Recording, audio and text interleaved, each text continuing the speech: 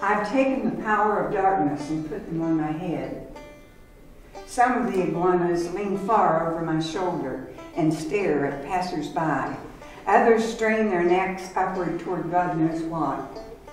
Below the scales and claws and beady eyes, my face is wrapped.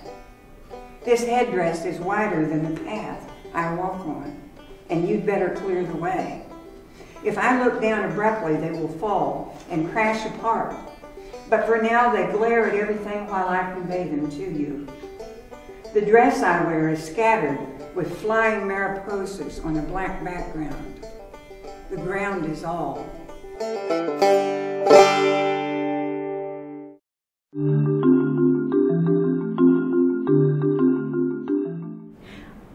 I'm Colleen Anderson, and this is Irene McKinney, West Virginia's Poet Laureate. I guess I'd like to begin. I am curious about where your earliest desires to be a poet. When did that happen? How did that happen? Where were you? What brought you to poetry?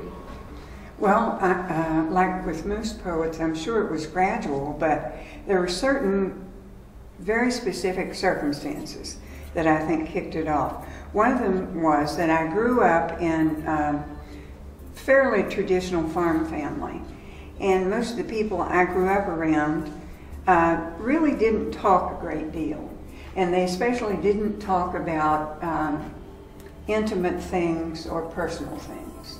And I remember thinking, maybe when I was 10 or so, that I wish that there were so many things that needed to be said that nobody said. Yeah. So I felt this pressure all the time of the unsaid.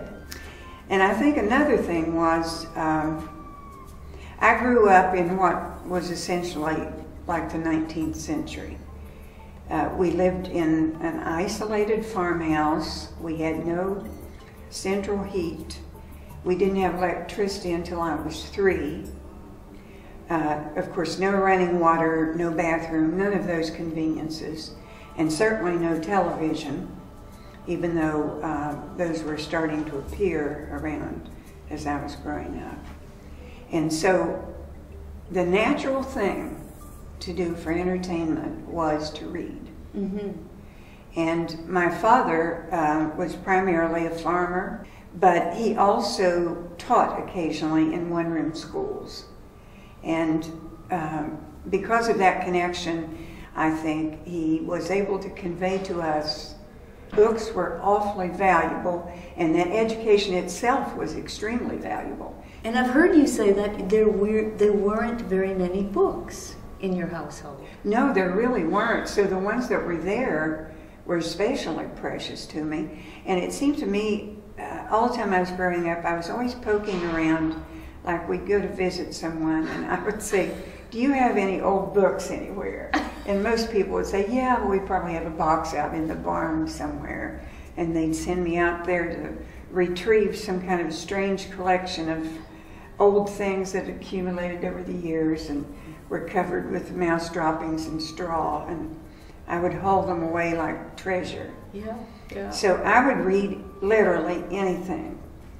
And my father had a book called The Care and Maintenance of Farm Machinery. I remember the book very clearly. It was a blue cloth cover with a sort of red outline picture of a tractor.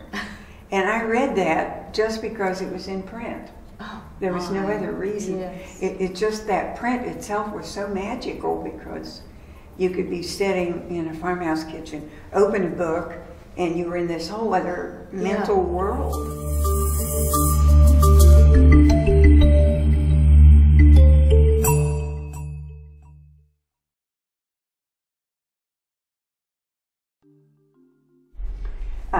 So I have a lot of masks on my wall, and a few years ago I was very ill and I was confined to my bed.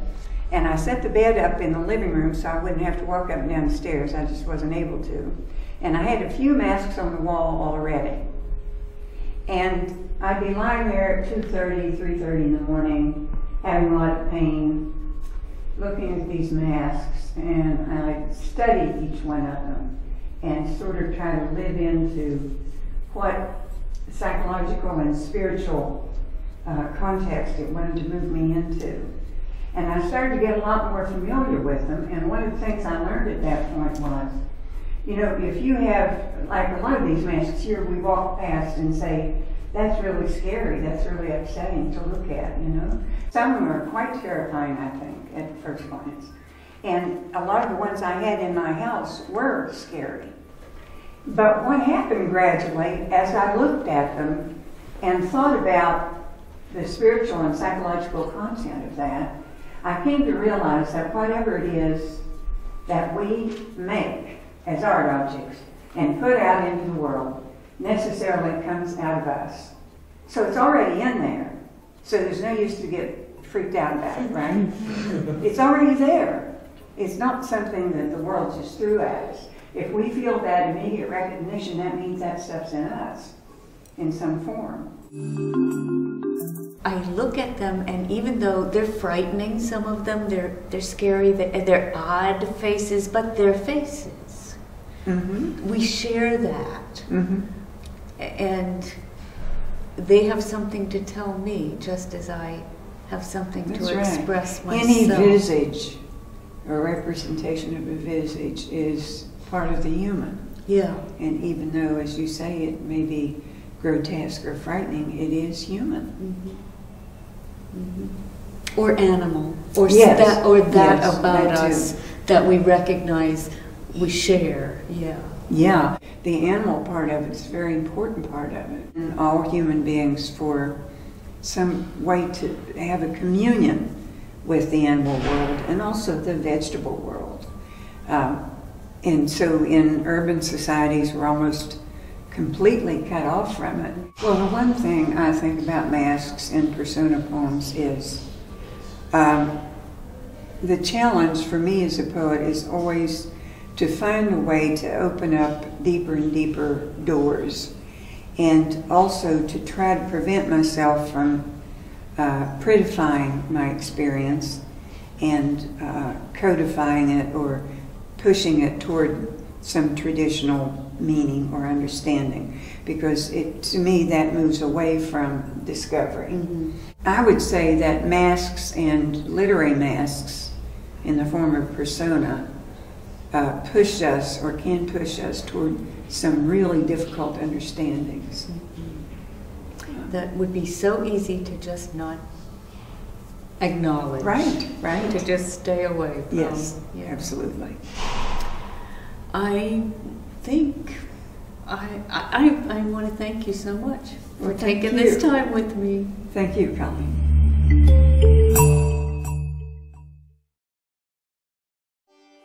That part is in her voice, so I have the mask on.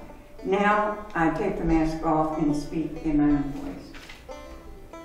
And if I say that I admire her stance, you might ask what I mean. I mean, she carries what she could never understand. She carries what we are repulsed by. She carries the grimace, the rictus smile of the iguana. I mean, she carries me away. She stares through clouds and becomes cloudy. And I follow her gaze, which goes upward and stays bemused in spite of all that bears down on her. Some are cold. One is murderous. Others are oblivious. Some crouch down. Our reptile mind pulsates beneath the reptile bodies. They are our kin and alien to the bone. The Komodo, the copperhead, they shine. We think we could escape them, but we don't. We think we have the means to crush them, but we don't. We come as close as we can and then pull back and try again. A girl in my class once began to scream when I read a story with a black snake in it. I can't stand it, she told us. It's always been this way, you have to understand. We did, so I stopped reading, hoping that tomorrow she would have more strength to listen.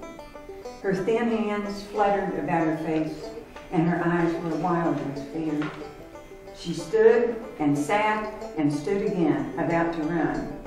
I want her to see this photograph, to see how one may carry one may lift and carry pounds of icy flesh and bone. I want to carry all this icy flesh and bone. I want to walk out in the public square with the unknown on my head and not blink or shuffle. I want to have a gaze as translucent as water or the shine from scales, to don the headdress for this ritual, to bear it through the ceremony and no longer because I know it must be temporary, the weight unwieldy, the effect bizarre. And the people around me will nod and look away and look back again at something so familiar they think they're dreaming, and then they know they're not. The piles of vegetables around me glow in reds and greens, the peppers fat with flesh and sheen, the apples shining in their reddish skins, the onions and garlic sending out signals of smell, the heraldic meats hanging in display, the sepia barley, wheat, the grains of corn in heaps, and through them, among them, Our Lady walks the dusty aisles.